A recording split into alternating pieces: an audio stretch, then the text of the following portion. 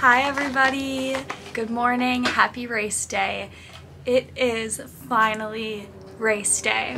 I'm at the track in the motorhome in the back bathroom because I'm about to get my race suit on, and I started getting blisters on my toes, on my left foot, my brake foot. So we stopped at CVS and my dad said this tape will work really good and help. So I'm gonna wrap my toes before I put my race suit on. I'm kind of like nervous that I'm gonna do it wrong because I've never really done this before. All right, my toes are all taped up. Now it's time to get my race suit on.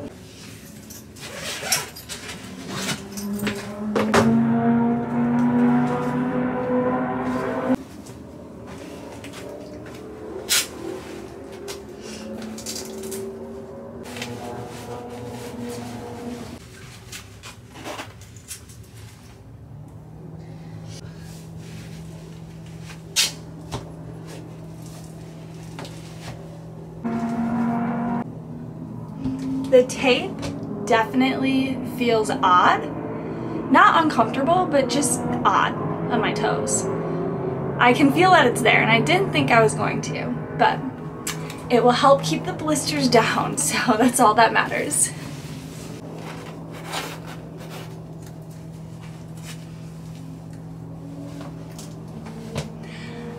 I'm ready to go.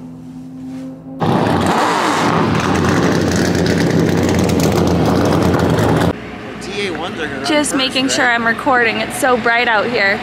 We are pre-grid before we get to like pit road and fully get in line. I'm pretty sure we're gonna go to pit road. I don't know, maybe we start from here. I truly don't know. I don't remember. I feel like it's a little different than last year already, how everything's lined up. But we're starting at the tail end of the field.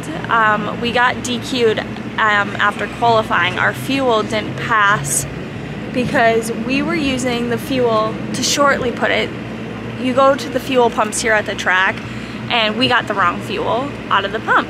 And the fuel that we were running would probably, I think it's like for like, if I were to race this car in IMSA and things like that, that was that fuel. But in the Trans Am, they run a different fuel. So they DQ'd us, we have to start in the back, but the speed of my car isn't gonna change or anything like that. I'm confident in that. The fuel isn't gonna make a difference. But it kind of sucks because they split up the classes. They line you up how you qualify. So even if you're in my class and you qualified ahead of some of the SGTs, or if the SGTs were slower than some of the GTs, we're split up. So the people in my class are a few cars in front of me, and I have a few SGTs that I'll have to pass before I even get to the bumper of my class. But it's a long race. It's 45 laps or 75 minutes, whichever one comes first.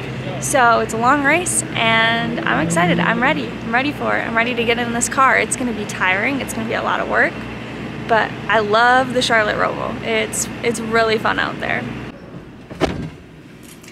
All right, so we are going to pit road. We're gonna line up on pit road and grid there. We're about to pull up there right now. Like, as we get closer and closer, I'm getting more and more nervous and more excited, and like, I don't even know what to say because I'm just so focused and trying to think about what I need to do. So if my energy levels seem a little down, it's because I'm like starting to slowly get into the zone of where I need to be at mentally so I can run my best race.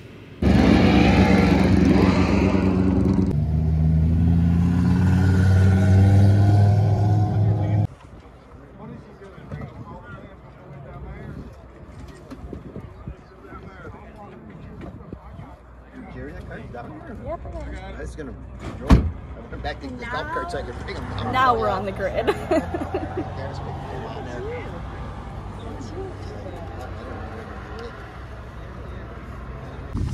Good luck. Let's go racing.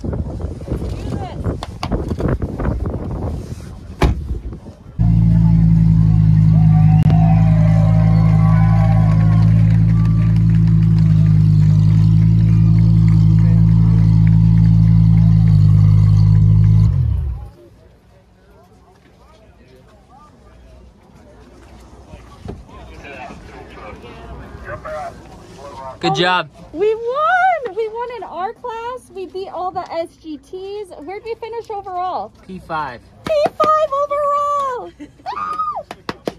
Yay!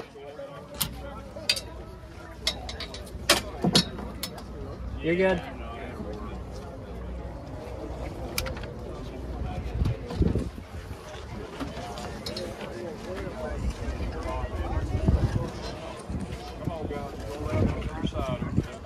Seriously, P5, babe. Pictures, would you guys like water? Today was amazing. You're shaking. I know, I'm exhausted. That was a long race. I'm exhausted. I'm gonna go celebrate with my family and my team, but after that, I'm definitely going to bed early. Nice. Natalie Decker, congratulations. Jonathan and Adam, we've got a huge celebration down here. I'm going to send it back to you guys. And then last year's SGT Pro-Am winner, she was on the podium here last year. Now she's on the top step in the number 29. Let's hear it. Natalie Decker. Woo! Natalie Decker, I spoke to you right out of the car. You were shaking. You said that was so intense. How does it feel? It's so exhausting to drive these race cars, but it was so much fun. Thank you, Ave Motorsports. And I had a new sponsor on board this weekend, Plant Fuel. They're amazing. The car looks beautiful out there. And TransAm, they're just so amazing to race with. I love coming here. And Charlotte Motor Speedway is my backyard. And the Roval is such a great track. So thank you, everyone, so much. It feels so good to win this race this weekend. Natalie Decker, ladies and gentlemen. Good job. Are you old enough for champagne? No! Natalie, are you old enough for champagne? No! She's not answering. Anybody can answer that? Uh-oh. Oh! Look at that! I guess it's legal if she's not drinking it. Uh-oh. Oh, I guess. Well, I cannot confirm nor deny. Natalie, are you old enough to be drinking that?